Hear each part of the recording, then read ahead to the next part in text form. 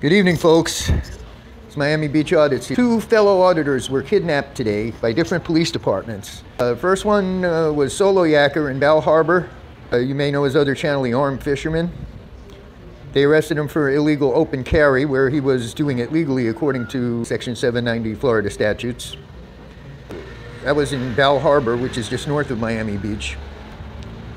And the other one is Amazing Audits, who was arrested at a post office in North Las Vegas, Nevada, at approximately 3 p.m. this afternoon their time. And he live streamed the arrest. Both of them are going to need help with bail and legal expenses.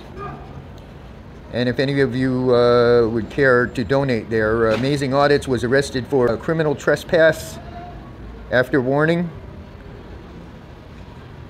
when he was never formally trespassed before they arrested him. I believe he was also charged with failure to ID after arrest, but I'm not sure about that.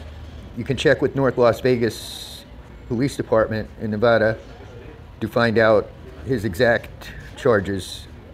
But I have put links in the description here to his and to Soloyaker's PayPal's and to Amazing Audits Cash App.